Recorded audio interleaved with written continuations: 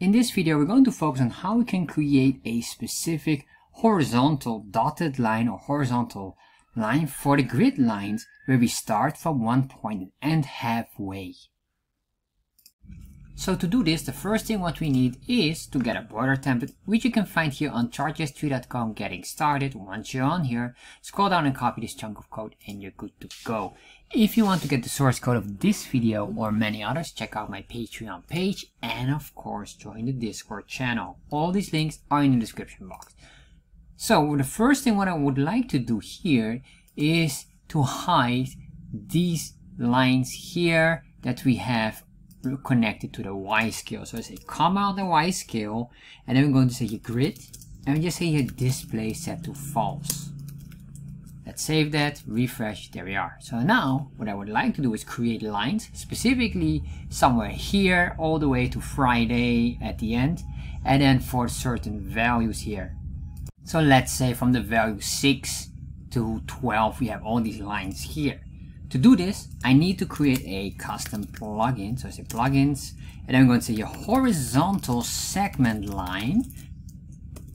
And then we're going to copy this, and then we say here, constant, this equals the ID of our horizontal segment line. And then we're going to say here, before data sets draw, say chart arcs plugin options. And then within here, we're going to say a constant. We need to have here an object destruction CTX, and then we have the scales, specifically the X and Y scales will be needed. And we say here chart. Alright, so once we did this, what I want to do now is, first of all, ctx.save to save all variables above and start drawing. So the first thing what I need is I need to get the coordinates for this. And in this case, I'm going to assume you have here a category axis. If you have a different axis, that would mean a different structure, but I'm going to build you specifically for the category axis. So what I want to do here, first of all, is console log, say X, save, refresh. Alright, so once we did this, you can see here, this is the category axis or category scale. It recognizes it. If I go down, you see here somewhere the type, let's see, type, there we are. Category. This is very important for me. I'm going to work with this and I'll show you later on why. So the first thing what I would like to do here is basically say an if statement. We say if X type equals strict category. In that case, if this is true, then do the following here. In this case, I'll just do a console log, put it in here, and what I want to do next, we should be able to get our information. And next, what I would like to do here now is, let's see, we get the tick details here. You can see all the values, but I would like to get the Y details. That's, in this case, for me, very important because we're going to work with the Y coordinates. So I need to grab all the Y coordinates, but also every tick here is not a number 1, 2, 3, 4, 5. You see here it has an increment. I need to make sure that I get the right value matching with that, with the step size of our incremental scale. This is very important, especially with different type of scales. So what I'm going to do here is I'm going to grab these numbers and then start to draw lines. So let's start to work on this. So what I'm going to do here, I'll say a constant. Well, instead of constant, I think we can just do a for each. We're going to grab all of these ticks here. Say here, let's say here the y dot ticks dot for each. And then what I would like to do here is just say here for every tick and the index, make sure we have this. So we have this here, and then we do here a function error expression. And then in here we can loop through this.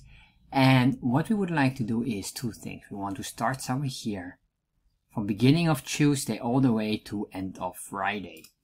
To do that, first of all, we say a constant.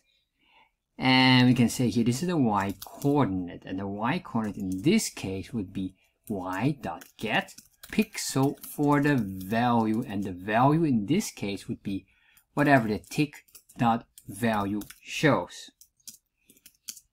So then, what I need to do here now is start to work around with the X coordinate. So let's start to draw a line, and then we can see how this all fits together. So say ctx.begin path, because I'm going to say I'm going to create a line or a shape that is independent of anything else. Then what I want to do here is I'm going to say ctx, well, what I want to do is I want to make it the line thickness. So say ctx.line width, give it a 3 pixel of thickness. Then what I would like to do is the color, ctx.stroke style for the color, and in this case for the color I just grabbed the very first or the last value of the borderline, which is a black value. It's a black line. Then what I want to do is I want to give the starting coordinate. So I say ctx.move to, and then this will be the x and y coordinate. For now we do know that every y tick should have a line. For the x, we're not yet sure where to start. Well, we know it's beginning of Tuesday. So how do we get this?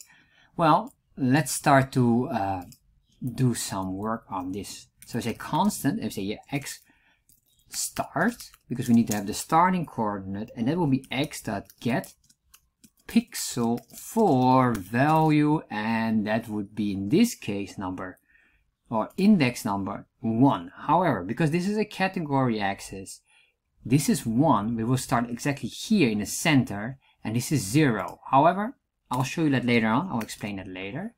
But let's first put these in here so we have a visual. So we say here x end, and then here, what I would like to do here is to end it at Friday, that's the purple one. So this is 1, 2, 3, 4. So that's index 4 as the value. So what I'm going to do here is x start, put here, then I can say here colon, and then ctx dot line 2, and sorry I said here column, but it's semicolon there as well, semicolon. Then you say here x and comma y coordinate. Once we did this, the command to draw, we say ctx.stroke to draw the line. Save, refresh. There we are. And as you can see here, it is working nicely, but I have a feeling we are behind. So what I would like to do here, well, although this is fine, if you want to be on top of it, you can say here after we draw the data sets, we will draw this line. But in my opinion right now, I think being behind would be more practical, although I feel that these lines should be more brighter in color, maybe 0.5 to make it a bit more transparent, translucent. There we are. You can see it's more behind it. All right. As you can see here, we're starting here in the middle and ending in the middle. How do we solve that? Well, basically here we need to say, because that's the difference. This is 0, this is 1, and this is 0. To be between there is 0.5 difference.